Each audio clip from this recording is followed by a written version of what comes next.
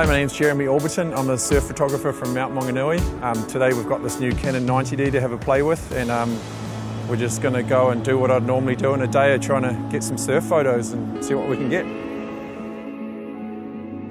So for today we had great plans of like a pretty good looking swell that was hitting, so we were going to go over to a local spot here that's really photogenic. So everyone was in pretty high spirit for that. But of course with surfing, when we woke up in the morning, the swell just hadn't really arrived at all, so we had to make a quick plan B. Decided that shooting longboarding would work perfectly for this, and even some vibe stuff, just like sunrise stuff in the water. So I messaged my buddy Shinji, who's a really good longboarder, and luckily he replied back at 5 AM and said he was keen to go on the water. So rustled up some things pretty quickly and headed down to the beach. Usually I'll try to shoot some land stuff first, so I get some stuff locked off and a couple of shots that I'm happy with before I go into the water, because anything can happen in the water. Like, you can end up out of position, you can just end up not getting a shot at all. On a sunrise shoot like this, I'd usually come down and look for anything interesting in the sand, like reflections or anything like that, somewhere I can like frame a surfer up and try and shoot something cool and a little bit arty. Just play around a little bit before we maybe hop in the water or something. Yeah, just hang there, Shinji. That's perfect. Just going for something to try and use the reflection in the sand here and like get a little bit of a vibe going. Sitting on the board was really good, Shinji. Yeah. Just trying to play with something like down at like 1.8 or 2.2. It's like often quite difficult because you've got the sun rising and you're going to blow things out in the background. So it just depends what the light's doing. If there's some really nice colors, then we'll try and keep some exposure in the sky, you know. It's kind of no really like rules or anything. You can play around with anything, because at this time of the morning, like most of the lights are really beautiful, you know. And it's going to edit out and post really nice as well. Another thing I might look for is just like interesting like patterns in the sand or something that I can just get a little bit of texture with. Especially when you're shooting like a magazine article or something, you don't just want all action. You want a little bit of stuff you can mix up and use as design elements. Like these patterns in the sand might make a perfect like background for a page that'll almost border like an action image or something. So I like to try to grab a little bit of that when I'm working as well. Usually I'd be down here in my wetsuit ready to run out swimming, so I can just lie in the sand and get wet and do it. But one good thing about this camera is it's got like a live view option, so we can shoot from the back of the screen here and like see what I'm doing without having to get down in the wet. 6.3. Oh, there we go, there's something there, look at that.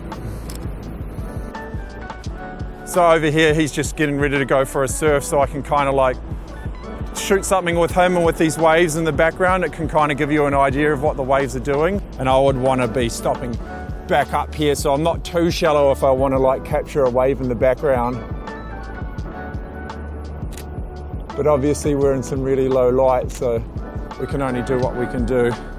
Again, I don't think at this time of the morning it matters if you're like too underexposed or overexposed, because the light's so beautiful. It, like, you know, anything will work. It's going to edit up nicely. You don't have to like perfectly expose a shot, just because there's too many elements in place for that to really happen, you know. I don't really have a preference of underexposed or overexposed. It just depends. Like often you shoot a bunch of stuff and one image might really stand out and another one may not, you know. If I was up close and shooting like something a bit more waist up or portrait, I'd probably like blow out the sky. But when I'm stepping back a little bit like this, I would try to shoot maybe a little underexposed, just so I can grab those nice details in the sky and whatever the light's doing with the sunrise, you know. Just go in, mate. Let's just try shooting some surfing, eh? Sweet. So I'm gonna like try and shoot some slow shutter stuff right now, which you really have to be on a tripod for. And ideally you want some sort of video head, so it's a really fluid, smooth pan. Like sort of a normal photo tripod that might be a bit jerky is not really gonna work that well for you, because everything has to be nice and smooth movements. Because they're both natural footers, they're probably gonna be going right, and I wanna pan with them just off to the side of the sun where there's still like less light and it's not gonna like overexpose too much. Need to drop my ISO down as low as possible. Usually around 1/25th or 30th of a second kind of works quite nicely.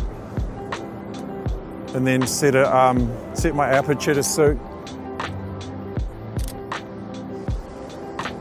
So with this shot, I'm really trying to work the angles with the sun. I have to constantly keep moving as they paddle up and down the beach, because if I use the sun too much, it's really just going to blow out on me. Again, there's no rules with this. You can really overexpose a shot or be underexposed. Like it's just an arty type of shot, really. So there's no rules.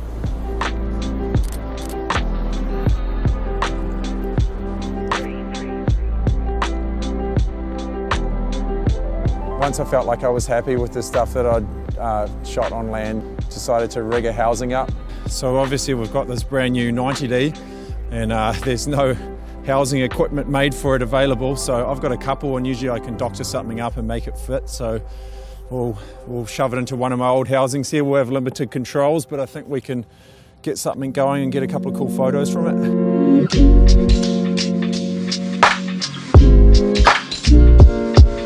All right, so in terms of settings here, like with this old housing, it'll just reach the shutter button for me, and I have one control on the top dial, so I can basically put this onto TV, onto shutter priority, and I'll set an ISO that keeps my aperture in a reasonable control for me. And then because I can still adjust the shutter speed, I can still play with some arty stuff within that. Like I could speed the shutter speed right up, and then it's going to drop down my f-stop. I can get some shallow depth of field, or I can still slow it right down, and then to a point where the f-stop will go as high as the lens will go for me, and shoot some slow shutter stuff in the water as well.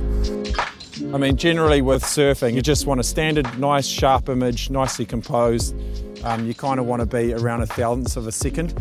In the water, things all move a bit faster, so if you can get up around 1250 or even more, 1600, the faster the better. But still within getting an f-stop that's going to give you like a nice composition and a nice looking image that's not too much of everything in focus. You still want some bit of water blur and a bit of background blur and stuff like that, so your subject's isolated. I'm going to set up here for high speed continuous. We'll start on 1/1000th of a second, ISO around 160, just because the sun is it's still really bright, so when I shoot into the sun, I don't want the f-stop to go too high. AI servo, of course. This combo just picks up focus really fast. It's almost like it's a point and shoot, When you're shooting in the water, like it's a lot different to being on land. Like you can quite easily find yourself out of position, and you can just totally miss a shot from that. So it's really about like being aware of the conditions, being aware of who you're taking photos of as well. Like I tend to have a bit of a relationship with the guys that I shoot with. I know what they're going to do on a wave. This is the first housing I ever got. It's a pretty basic one, but I've got heaps of great images from it just from shooting on shutter priority. 50mm lens on a crop sensor camera. I used to use the 7Ds a lot in this, the 7D1 and the 7D2, and it's such a good surf combo.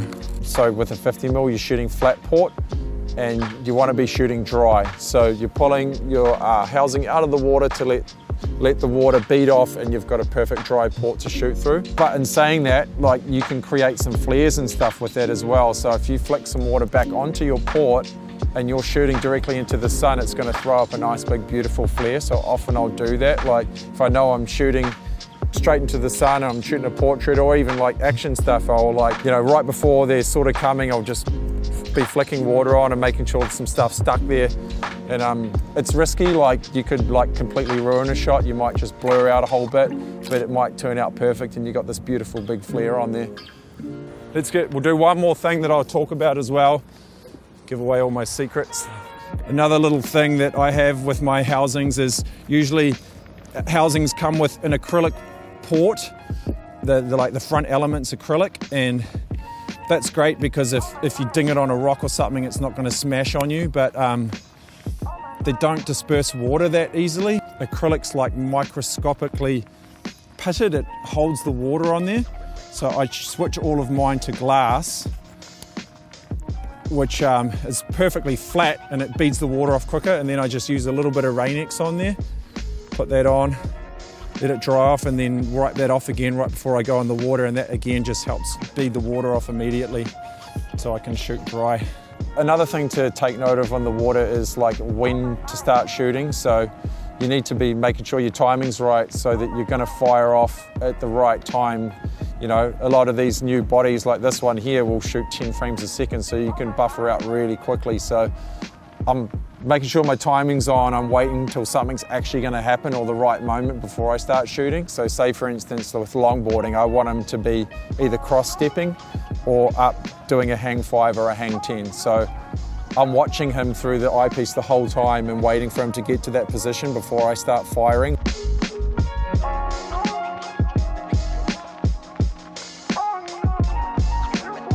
Felt like we didn't shoot land for long enough in the morning because we were trying to race against the sun. So yeah, we came in for a bit of a break, and then once the tide had come in, the waves were actually peeling a lot better. So we set up again. I started out with the 70 to 200 and put that on and moved up into the dunes a little bit more to try and get a little bit of a foreground element going on, which worked well. The dune plants looked pretty cool and we got a couple of shots there, and then went down into the front and put on the long lens to try and get like crop really tight on Shinji and maybe try some slow shutter stuff again. And I think we got something sort of cool. Like I could have spent a lot longer, I reckon. Like I'm pretty picky with that stuff, but I'm happy with what we got in a short amount of time. I think we've yielded a lot of stuff out of like really poor surf conditions, so I'm stoked on that. But I reckon there's one more shot that we can have a go at.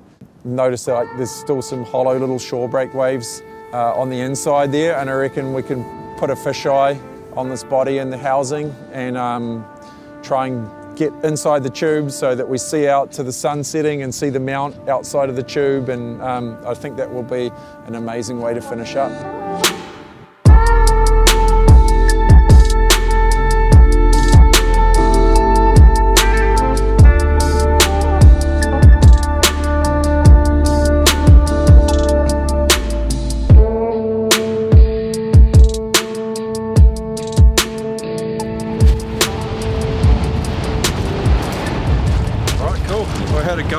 We might have got something. I think could potentially have the shot, but we'll have to wait and see till we get back and check the cards. So yeah, here's hoping. I hope you guys enjoyed the little film, and I hope you learned something or picked up a few tips along the way. Really enjoyed using the camera today, so if you want to learn anything more about it, just hit the link below. Cheers.